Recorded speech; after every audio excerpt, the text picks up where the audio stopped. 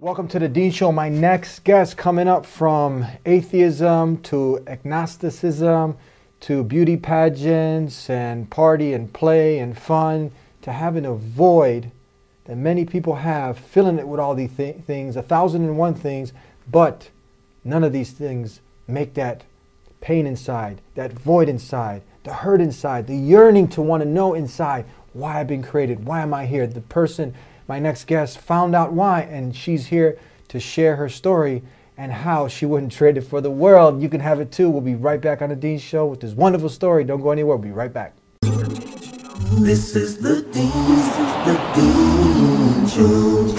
This is the Dean Show. This is the Dean Show. This is the Dean Show. This is the Dean Show. This is the Dean Show. This is the Dean Show.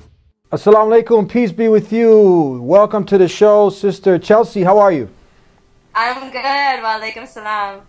Now we hear you come from a kind of a agnostic, atheist background. You went through the whole, and I always wonder. I get really in awe, thinking like, why is it that many young women, they inspire to be like a star, meaning like, they want to win the beauty pageants, and this is kind of what you went through, right? Yes, I did. I was an atheist. I want to say for the majority of my life, I tried to attend like the Christian youth groups as a teenager, but I think it was probably more so for the wrong reasons of socializing and meeting boys and stuff like that. But when I got into high school, of course, I think just like a lot of Western girls, we kind of get into our looks and being social with other girls. And I started doing USA beauty pageants pretty much throughout my entire high school years. So for about 3 or 4 years. Now, why the whole why'd you go towards the whole atheism thing? I think for me, I always just relied on faith. And a lot of my family is Christian. The majority of my family is Christian. And I remember just kind of talking to them briefly and talking to other Christians that I would socialize with. And everything was based around faith. And for me, I just never felt like I had it. When I was in high school, I attended like this hip hop church. And the pastor, he like rapped, and he was this white guy with like cornrows, and it was really fun. People would come and break dance, and it was a place where like teenagers could feel like they could practice their religion without being judged for being teenagers. And so it was really great atmosphere. And I remember even going to the Bible studies, and me and a girlfriend of mine, we decided that we would start reading kind of this urban translation of the Bible. And even then, I would read it and I was never connecting. I remember, being in church and singing the songs and having a really good time.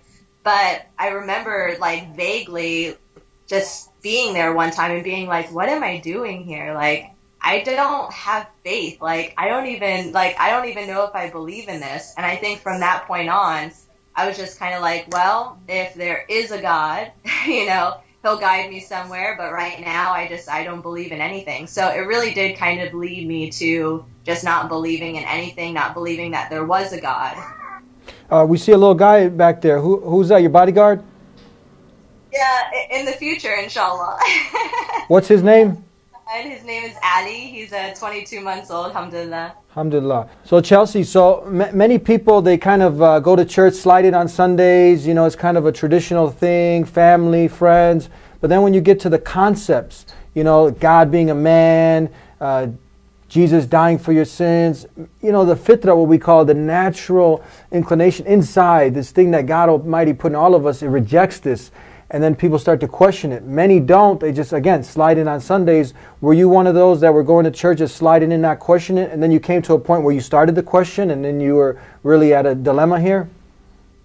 I didn't really grow up in a very religious household. My father, he's kind of a bit more of a scientist. My mom, she grew up in a Christian home, but church was really just for Christmas Eve and maybe Easter's for us. Like I said, I kind of attended your typical like teenage youth groups and stuff like that in middle school. But from my knowledge, I only understood Christianity to be as that Jesus was the Son of God. It wasn't until later on in my teenage years that I started hearing other sects of Christianity kind of talking about how Jesus was God and that he was a man. And I think for me, I did question a lot of that. I don't think that there was ever a time in my life that I fully accepted it, because I never really considered myself a Christian. Even now when people are like, oh, well, you kind of grew up in a Christian household or your family was Christian. But I never really felt Christian because I never really felt that way. I never felt that Jesus was the Son of God, or I questioned it enough anyways to not really feel that way. And how did you get to investigating about Islam? It was in high school anyways. I had a Muslim girlfriend who was she was Palestinian born Muslim. And when she was 18 years old, she ended up getting married. My son wants to be in the show, I'm telling you. Inshallah, when he gets older, we'll get him on. We would talk briefly about Islam, but it wasn't anything big. It wasn't really until I was about 25 years old or so that I figured, you know what, I've kind of checked out all of the other religions that I was even interested in, even going into Buddhism and things like that. And, nothing really stuck. So I kind of felt, well, I don't really have anything to lose. Me and her, we would kind of have like small discussions here and there. And I was always kind of like, well, if there's a God. And I think this is kind of where my agnosticism started to come in around like 24, 25. Because I was always that if. I was searching for something. I wanted something. I just never had faith in anything. So when she kept telling me, Chelsea, some of the things that you kind of talk about if there was a God and how life should be and how we should be as people, it really kind of sounds Islamic, and I think right then and there I was kind of like, hey, well, what do I have to lose? Let me just go ahead and watch some lectures on YouTube. And that's actually what brought me to your show, alhamdulillah. I remember just watching like video after video on your video log on your website. And I would spend hours like every day for weeks doing that. MashaAllah, we're going to take a break and we want to talk about this void. You had kind of went through pursuing many of the pursuits that young people, they pursue, but there was a void. We're going to get to that void when we come back here in the Dean Show. Don't go anywhere. We'll be right back. Please subscribe to The Dean Show. Follow us on our official Facebook and Twitter pages in the links below. Please also help support The Dean Show by making a donation in the link below. Subscribe right now.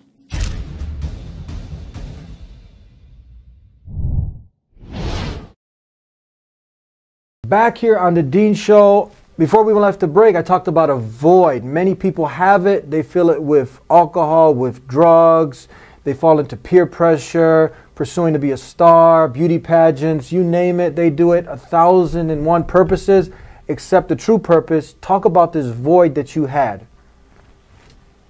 Well, I think I suffered from this void for a long time, not really realizing it. I was the kind of girl who I had tons of friends, but I always felt lonely. It's like I was always trying to find confidence, but I was that person that was always, telling people to have self-love.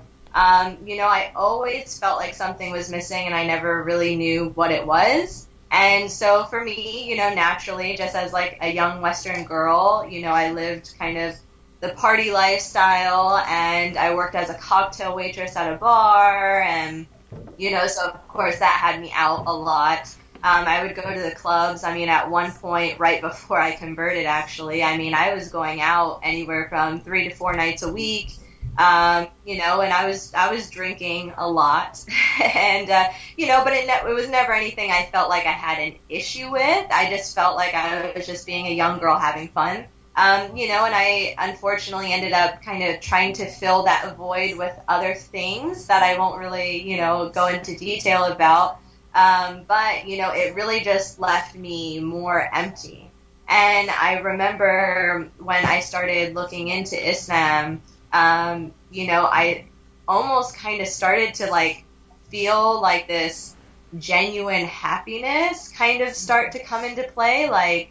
Things are going to be okay, and I didn't feel that that emptiness as much anyways. And now, alhamdulillah, 4.5 years later after converting, I can honestly say that I am the most genuinely happy I have ever been in my entire life. Alhamdulillah. Would you trade it for the world? Would I trade it for the world? This happiness that you have now. Oh, no way. No way. My goal is Jannah. Beautiful. Tell us also, how do you feel, especially right now when you see this beautiful way of life that was lived by Jesus, Moses, Abraham, that simple call to have a loving relationship, to connect your heart with the Creator who created the heart, this way of life of Islam being defamed by many of these politicians now. How do you feel? How does that make you feel? I think for me it's just kind of disheartening. I've always been a very optimistic person. I've always been somebody who really looks at the good in people, the good in society, and I truly believe that God made us inherently good. I mean, we're made of light, so he knew that there was some good in us. And, so for me, it's like, it's kind of one of those ignorance can create hate and, ignorance is bliss in a way. But it's really just kind of disheartening, I think, especially for me as a woman who I wear my religion on my head, and so for me with a young child going out in public, especially now, it's like there's almost kind of this level of fear that I feel is very unnecessary. And I really think that it has to do with people just being uneducated and them educating themselves in the wrong way from the wrong sources. And I think that it's really important for us as a Muslim ummah to kind of come together and create these educational resources for these people so that we don't have, these misconceptions, these misunderstandings from people. Have you ever had a real situation where someone's come up to you at random and asked you about Islam, or was inquisitive to know, or gave you a hard time, and you had a chance to communicate with such a person and communicate what Islam was really about? Alhamdulillah, I've actually had a lot of occasions, and I think that one, it's because I am a woman in the West wearing hijab. And I think that two, unfortunately, a lot of people in the West do stereotype Muslims as being, a darker color, an Arab, an Indian, things like this. So when they see somebody like me who, is blue eyes, light skin, they're a little bit more intrigued and maybe even, unfortunately, at times a little bit more at ease to talk to me. I wore hijab publicly while I was working, before I was pregnant, and a bit while I was pregnant, yes. And, so for me, I encountered a lot of people asking questions about my religion, why I wore hijab, of course, your comments of, oh, did your husband make you wear that, and, things like that.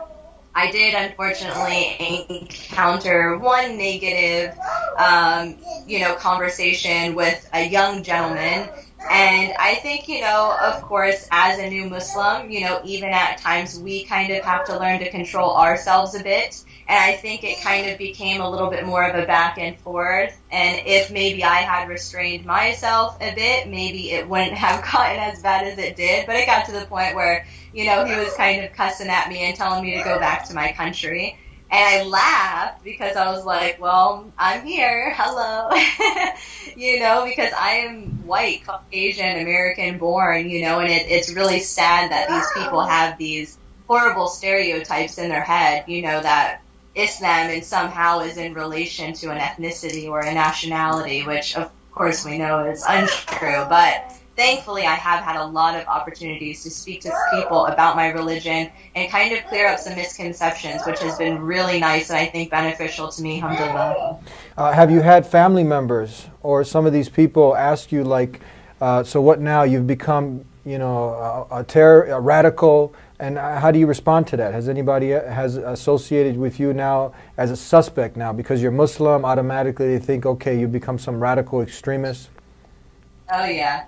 Well, I mean, I think even right when I converted, I was still kind of going through an old marriage of mine, where my ex-husband was actually a United States Marine. And, so my family, of course, was very used to me being kind of in this military, go America lifestyle. And so when I had told my family that I had decided to convert to Islam, I remember one family member in particular kind of came at me and was like, so then what, are you like against America now? And like, it's like, I almost didn't even know what to say to that. Like, my religion doesn't make me against a country, maybe some of its actions at times, but I mean, we could say that about countries all over the world. So for me, it's like, me wearing my hijab shouldn't make me radical just because I'm choosing to, follow my faith. I mean, I am probably one of the nicest people ever. It's like when you actually sit down and talk to me, and this is what happened with a lot of the women who have confronted me in my past who were non-Muslim, asking me questions, kind of like, you're just like a normal girl. And I'm like, well, thank you for seeing that. I wish more people understood that Muslims are just regular people and that this is just their religion. And again, it comes down to ignorance. We're going to take a break and we'll be right back with more here on The Dean Show. Don't go anywhere. Please subscribe to The Dean Show. Follow us on our official Facebook and Twitter pages in the links below. Please also help support The Dean Show by making a donation in the link below. Subscribe right now.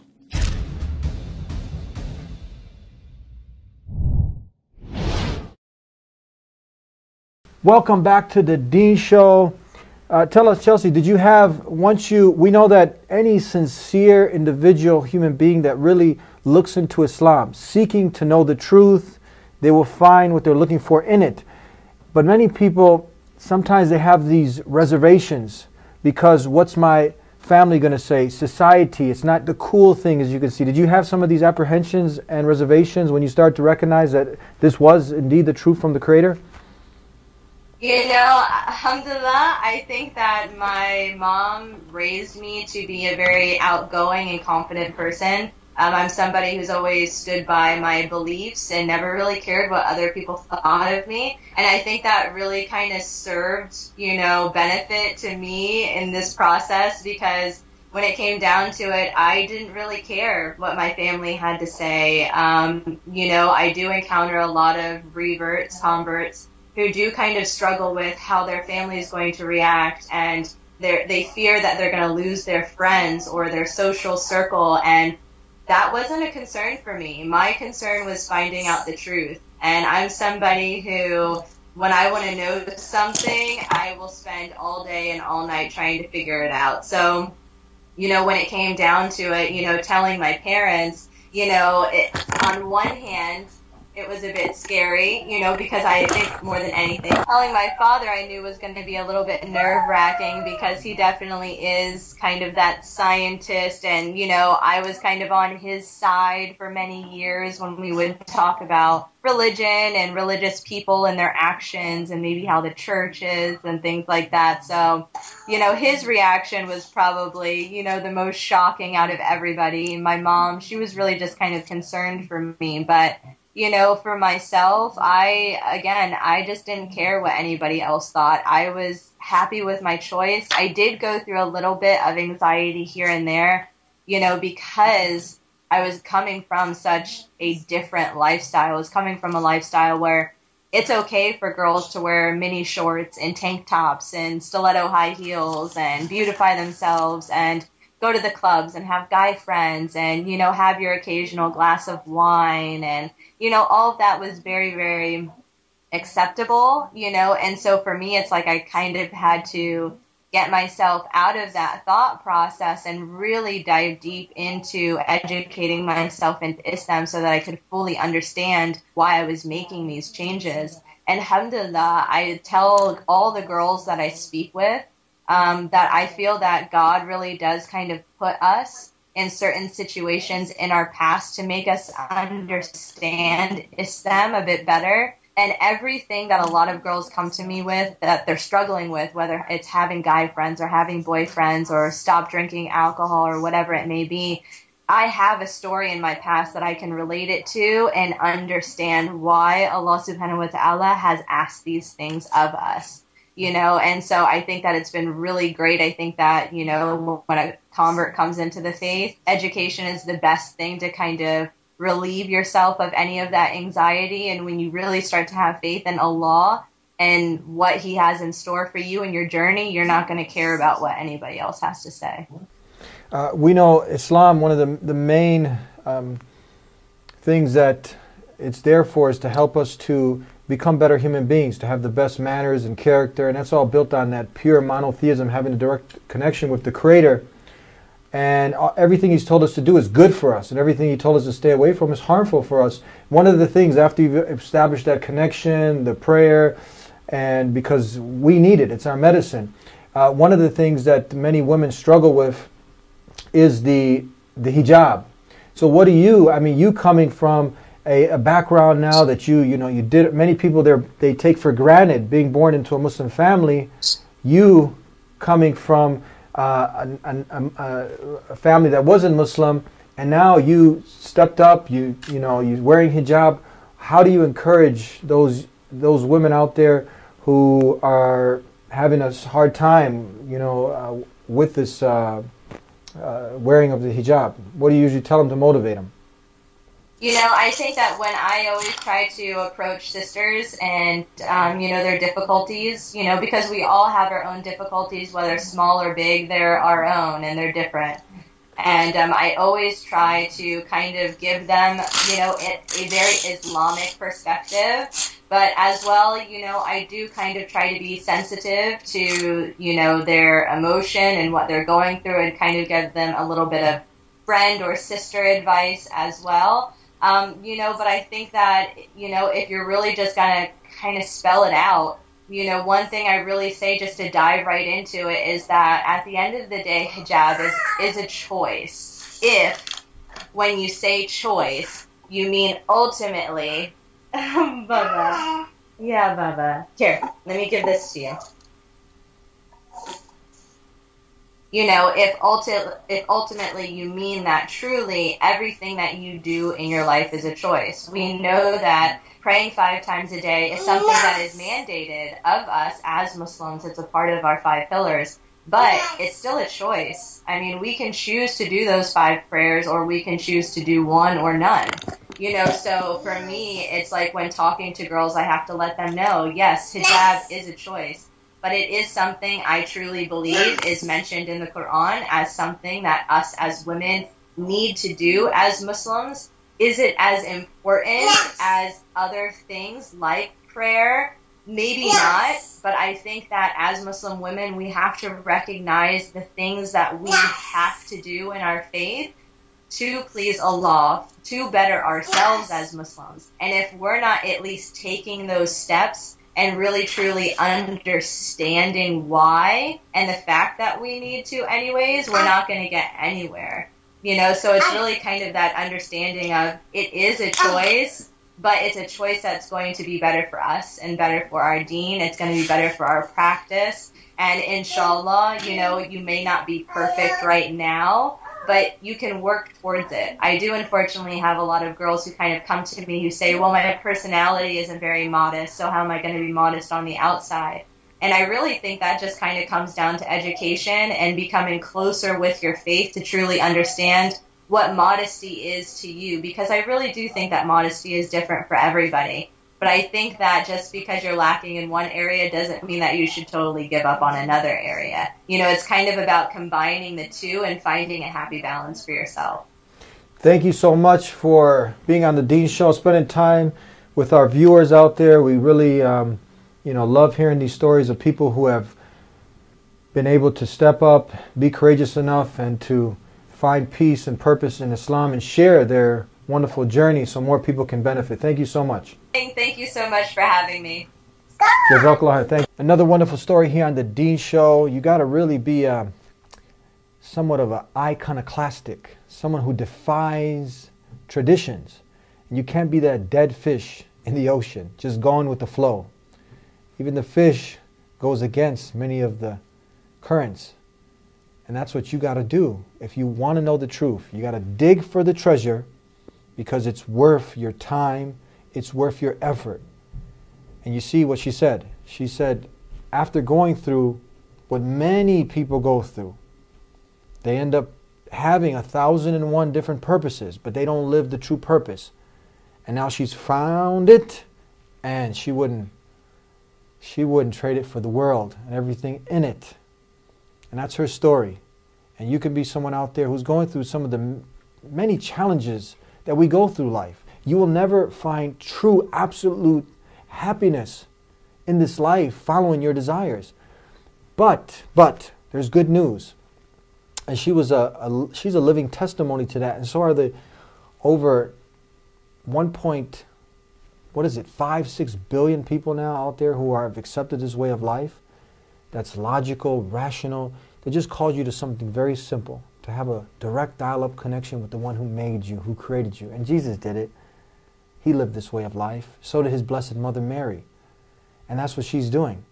So now when you go ahead and look at the return on your investment, when you live this way of life, compared to living a way of life of debauchery, following your lusts and your passions and your desires, hitting this dead end, that dead end, and at the end, you're just at a dead end. Call us 1-800-662-ISLAM to learn more. If you have some questions, whatever it is, let's start a healthy dialogue. Come to the Muslims to learn about this beautiful way of life. That's the fastest growing way of life still in the world today because of the power that it possesses, the power to transform lives for the better, for the betterment of that individual and for the betterment of society. We'll see you next time. Until then, remember, subscribe right now if you have not, and tune in every week to the Deen Show. Peace be with you. Assalamu alaikum. Subscribe right now.